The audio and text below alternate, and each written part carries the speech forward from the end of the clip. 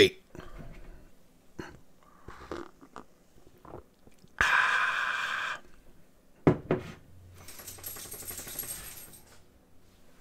As soon as I start talking, they start making noises.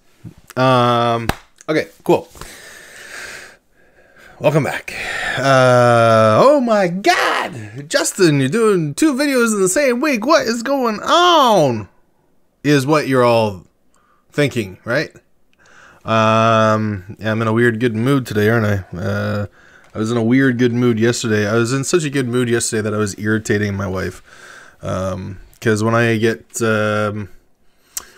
bumped out of being in like a depressed, shitty mood and I start feeling better, I start getting goofy and I start getting irritating. What is going on with this light? Okay.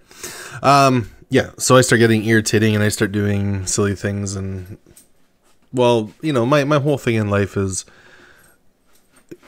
Schadenfreude.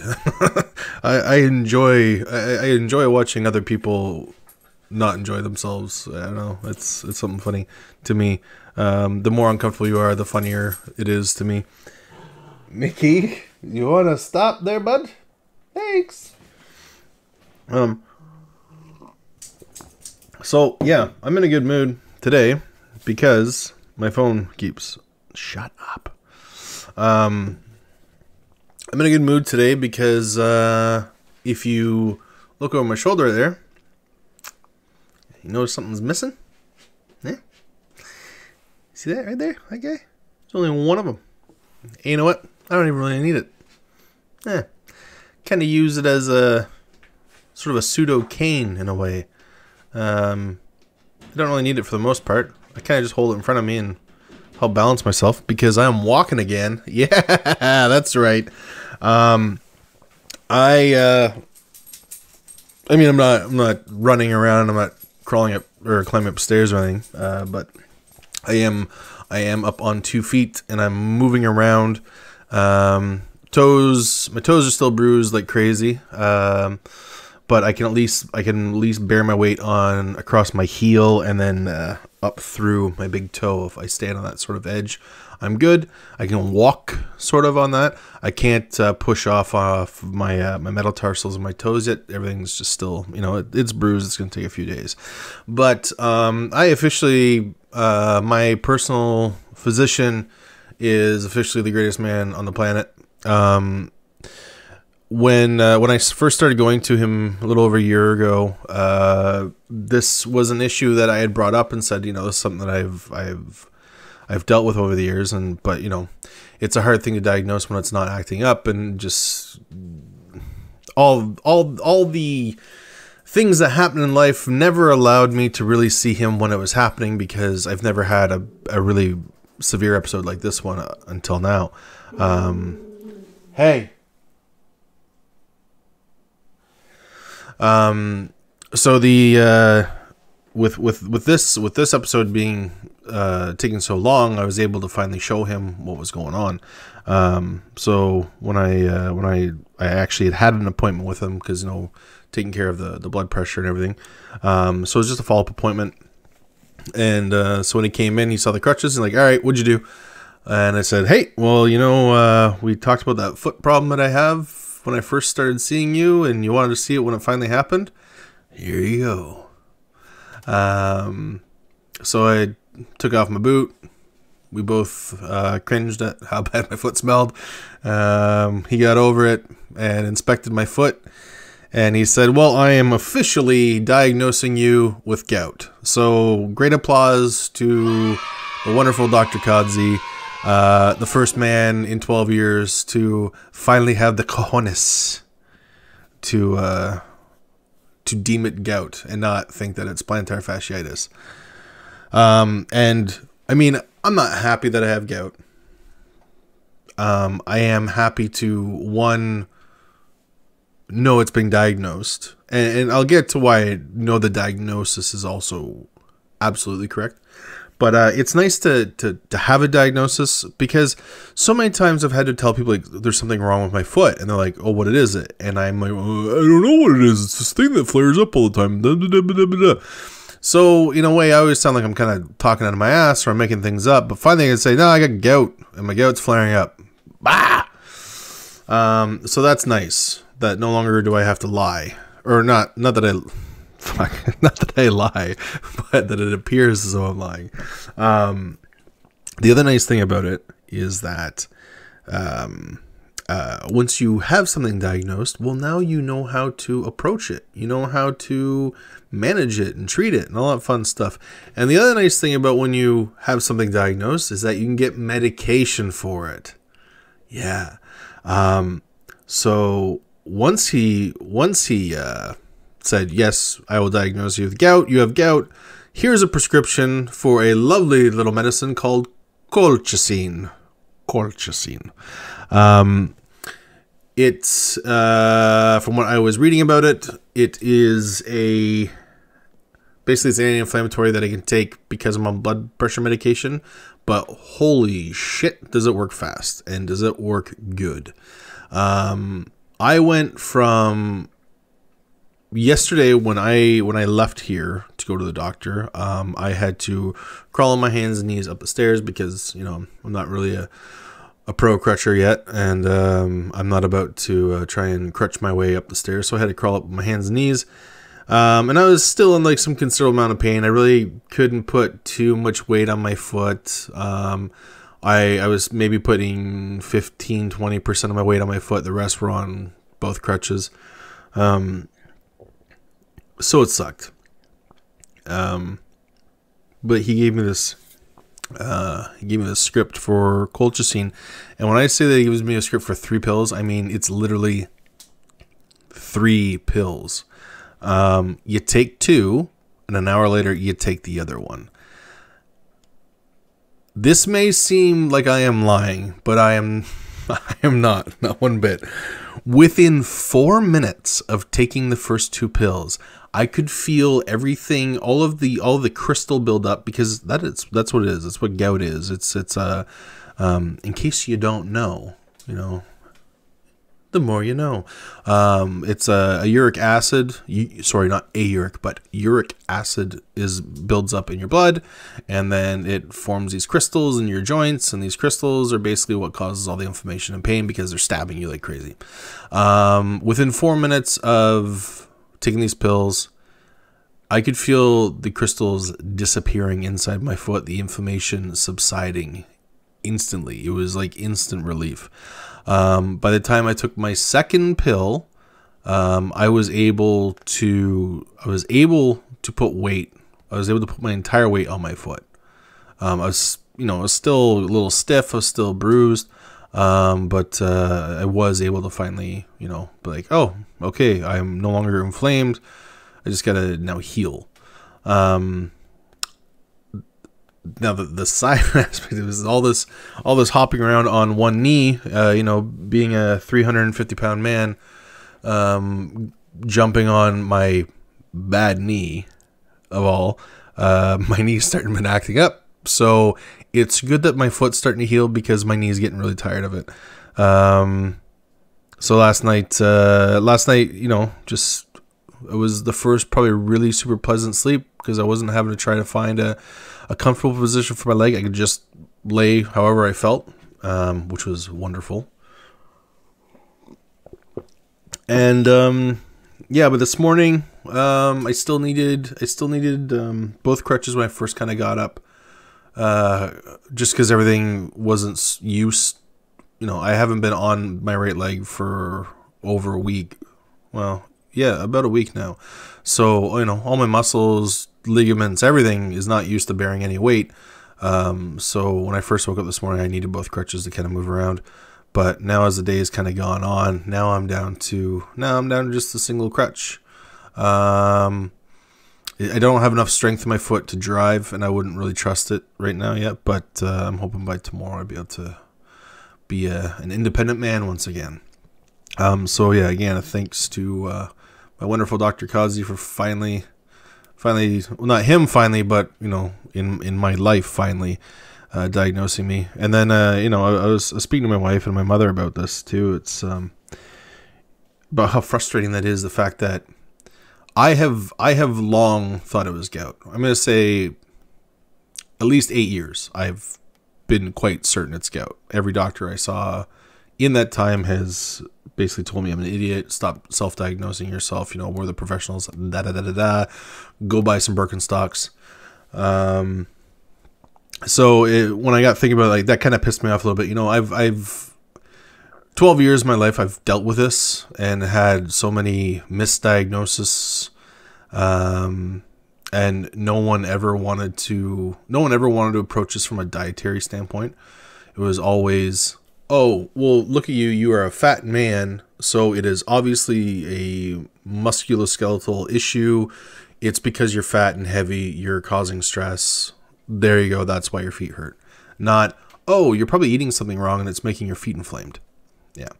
So thank you for wasting the last 12 years of my life, you fuckers. And thank you for the hours and hours and hours of pain and anger and depression and sadness and all that shit that I've had to deal with over the last 12 years. And thank you for the many, many, many lost hours in emergency room, waiting rooms, doctor's offices, Birkenstock, retailers, people who are making, those foot lifts for me. Thank you for all of that wasted time and money. I appreciate that. Every one of you doctors out there that did that, I thank you so much for that. You've been a massive contribution to my life and my wallet and my career. Thank you. You've been top notch. Moving on. Okay. So I don't know if anyone. This is going to be sort of a little bit different format today. There's just a few things I kind of want to talk about. I don't know if anyone else out here follows Kevin Smith at all, the filmmaker. Kevin's definitely someone that I've followed for a very long time. He's a huge influence in the whole independent film world. He's a massive influence on my life. He's someone I've actually tried to contact a number of times regarding projects, but I just can't seem to get past the gatekeepers. But he suffered a massive heart attack this week, and it's kind of a scary thing. Obviously for him, to suffer a heart attack and then he managed to survive and talk about it. Kind of put a lot of things in perspective about what I'm doing too. That I don't want to. He's been taking care of himself a lot better than he used to. He's lost a lot of weight. I don't know how much he's lost, but in the last couple of years, he's lost quite a bit by he walks more. He routinely gets more exercise. I don't think he's exercising all the time, but he's always walking. He cut out eating all these sugars. He was a cereal. He used to eat cereal. That would be a snack, and he'd eat it all the time. So he's cut out sugars from his life. But he's dropped quite a bit. But he had a massive heart attack with 100% blockage of his widowmaker artery.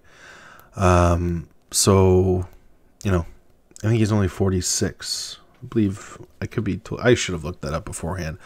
But I'm not a super big expert on Kev. I'm not a biographer, but I do follow him. I listen to his podcasts. I watch all of his movies. Some of them I enjoy, some of them not necessarily. Let's see here. Yeah, 40. So yeah, he's 47. So Kev's 47. So he's 12 years older than me. Yeah, 1970. Yeah. So he's 12 years older than me, and had a heart attack. So obviously, I wish him the speediest of recoveries. He's a huge inspiration in my life, and don't want to see him going anytime soon. There's a number of projects that he has planned for the future that I'm looking forward to. One that I've actually tried reaching out to him to help him get made in Canada. So if you know how to get in touch with him, tell him I DM'd him a long time ago on Instagram. I just wanted to kind of talk about him for a second, because it kind of hit me just with when I woke up in the morning, usually the first thing when I do in the morning is I just check my phone. I check, my email and all that stuff, and I'll pop on Instagram real quick. And the first thing I saw on Instagram was this picture of Kev, and before even reading any of the text, just from the image, I knew what the hell had happened, because he was laying in bed, and he had a hospital gown that was kind of open and some wires, and being a big guy, I've been to the hospital a few times with some scares, and I've had those wires on me, and I fucking know what that is. And I knew instantly, I'm like, oh my God, he had a heart attack. And I got kind of shook up by it, because I don't want to have a heart attack. And I thought I was having one a couple weeks ago. So yeah, I wish him the best of recoveries. Onto a much more Kev surviving. Let's say it's still all positive, but Chris, my buddy Chris Walters, you'd mentioned last week about the David Goggins David Goggins episode on the Joe Rogan podcast. Which, if you don't listen to the Joe Rogan Experience, you aren't doing anything with your life that's worth anything. I've been listening to the Joe Rogan the Joe Rogan Experience is what it's called. It's got to be 3 years now, I think. I've been listening to him pretty much almost every single day. For people who don't know about the podcast, you might think that Joe Rogan is just the Fear Factor guy, and he commentates on UFC. Well, he's also a very, very curious man. And that's what I love about him. He's very curious about everything in life, and he brings on the people who are the most intelligent and most, most experienced in their field, and he brings them on to learn from them. Some of them he doesn't agree with on their stances or their principles, or even their points, and he'll argue with, well, not argue, I'm not gonna say he's gonna argue, he'll do what a journalist is supposed to do, which is question people, make them, when someone makes an outlandish claim, make them back it up, make them prove it. So he will go toe to toe with people if he doesn't necessarily agree with what they're saying. So it's not a passive conversation by any means. He does get involved quite a bit, but then, he will get someone on, like, for the example, like Jordan Peterson, the last few times, and even as recently as David Goggins, where when a person is this interesting and has this much of a story to tell, he'll just sit back and let him speak for like a half hour straight before you hear Joe even get involved. But the reason why I bring up the David Goggins episode, if you haven't listened to it, I will link. I'll link the David Goggins YouTube link, as well as the podcast, or as well as the. I don't know. You know what? I don't know how you listen to your podcast. I don't know if you listen to iTunes or use a different podcast app. So I'll just link the YouTube thing, and then you can figure out how to find Joe on your podcast thing. But you should find Joe on your podcast player. And if you don't have a podcast player, you should go get one, and you should subscribe to the Joe Rogan Experience, because it will better your life. Trust me. Especially with health and nutrition. If any of health and nutrition interests you whatsoever, download it. The guy, it's not about he knows what he's talking about. The guy is well fit for a 50-year-old man. But he also brings in freaking geniuses in their fields to discuss things. By the way, I've noticed I have like a freaking Forrest Whitaker droopy eye thing going on lately. I don't know what it is. Anyways, so David Goggins is this guy. He's a Navy SEAL. He's done these ultra marathons, but he was at one time 340 pounds or something. 340 pounds. And then at like 300 pounds, he ran his first ever ultra marathon ever without really running before. He ran 101 miles in 19 hours at 300 pounds and had never really ran before. out of sheer frickin' will. That little tidbit alone is insane, but it doesn't even measure up to the entire story of David Goggins and his life and just insurmountable things that he has done. He is someone who's obviously extremely inspiring in what he has done in his life. He is someone that is going to show you the perfect example of what mental strength is, because everything he does, like he believes that you need to suffer. That's it. That's his mantra, is you need to suffer. That's the only way you're ever going to get any better, is you need to suffer. So you need to take pain, and you need to hurt from it, and that will help you get better. This guy, like he set the world record for the most amount of pull-ups, which was over like 4,000 pull-ups. He failed at it twice. I believe once was on national television. And in doing so, he split his hand wide open just because he's doing pull-ups nonstop. He did like 2,000 pull-ups before his hand split open. But this guy, like I say, everything that he does is just about pure mental strength. He's doing things that, like the story of him doing the 100 miles. He got to 70 miles. He was pissing blood. He literally couldn't move. His wife had to help him. She like got him a chair or something, and he was laying there, and then he basically just went into his head. He calls it the cookie jar. He goes to the cookie jar to get these little things of inspiration that tell him that like you can do this sort of stuff. And then at 70 miles, he went and did another 30 miles when he was already dead. Like, think about when you were the most exhausted, the most physically frail of anything that you've ever done, ever, where you're just like, I can't fucking go anymore. I've got nothing left in the tank. He was there and then went and ran another 30 miles. So yeah, listening to that podcast is, if you need something to kick you in the ass for whatever it is that you're trying to do, go listen to it. It's, I think, how long is it?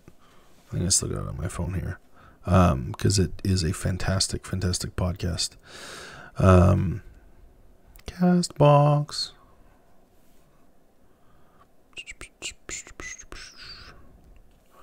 Joe Rogan Experience and Goggins, 2 hours and 7 minutes.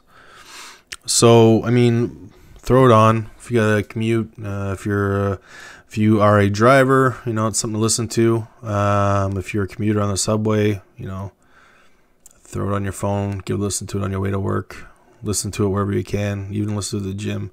It might be even good to listen to the gym, because holy shit, I'm telling you, I was listening to it when I was driving.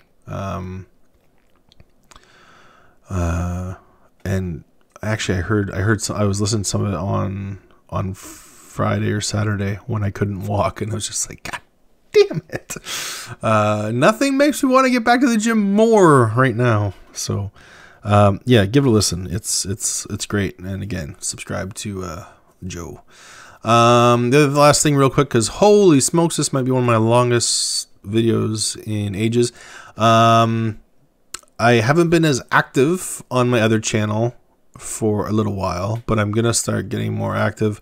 But I do have another channel in case you're interested in seeing me be more of a goofball, and doing other things other than just fitness. Because, yeah, I'm going to keep this with my fitness channel and stop with my rants on this channel. So things more like where I'm ranting, getting mad at stuff, being goofy, who knows what else I might do. It's not going to be just getting angry, but I do have another channel, and I'll link it in the description below as well. It's Justin J. Chambers. Actually, I don't have enough subscribers on that one to give it a official channel URL yet, but it's just me. It's Justin J. Chambers, or Justin Chambers. Yeah, Justin Chambers. So yeah, you know, if you like hearing me talk about my weight loss, and you want to watch videos of me being an idiot, because that's really who I am. Get to see me argue with computers and stuff like that. Check out that in the description below. And of course, also I have my Instagram account if you want to follow me on there too. But yeah, like, comment, and well, again, especially comment. I want the comments. I want to have conversations with you guys, because then maybe you got some questions and I can bring them up in the next video and we can, start talking about stuff. But if you don't, then I don't want anything to talk about. So it'll just be me saying about what I've done. Oh yeah, by the way, I weighed myself this morning. I haven't done my measurements, but I did weigh myself. 344 pounds. I'm down 25 pounds. I am happy.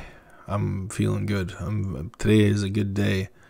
Down 25 pounds since January 4th. So it's been almost 2 months and I've lost 25 pounds.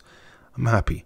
And these have been 2 very challenging months of a lot of days off and injuries and medication and stuff like that. So I'm looking forward to this month. I think this month's gonna be a good month. As soon as this foot is healed, I'm gonna be able to crush it again. And man, the fact that I am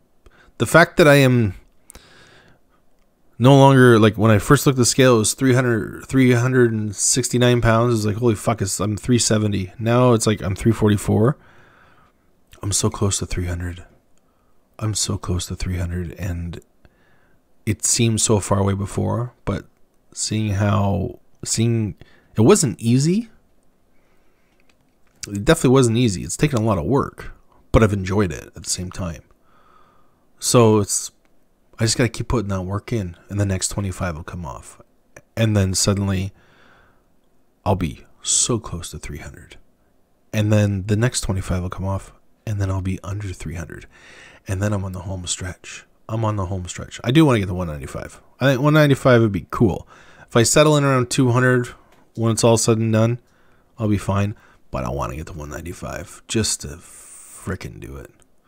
But yeah, that's it for today. I will talk to you guys again soon. Thank you. Take care.